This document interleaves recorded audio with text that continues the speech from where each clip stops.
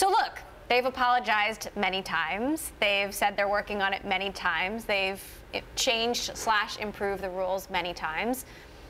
Some things have gotten better, but still there's a huge problem. Can Twitter do this?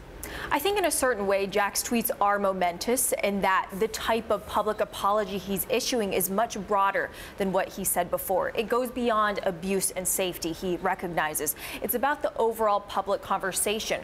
So hopefully what he said in these tweets will actually play out. A big criticism of the way that Twitter's handled abuse and harassment is that it's very whack-a-mole. They're not looking at it holistically. So here now they're saying that they need to find some sort of systemic approach to look at this across every division, across consumer, ad sales, product, to really try to solve this problem from a high-level standpoint.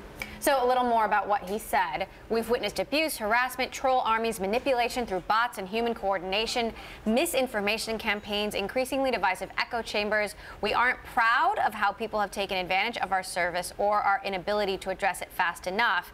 He's talking about committing to a rigorous and independently vetted set of metrics to measure the health of public conversation on Twitter and to share those results with the public.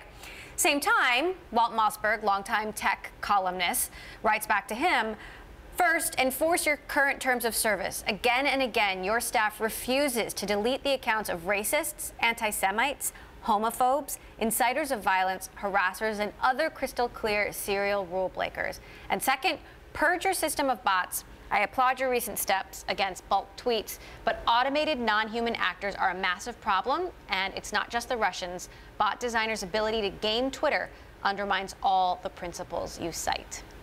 Laying it on thick.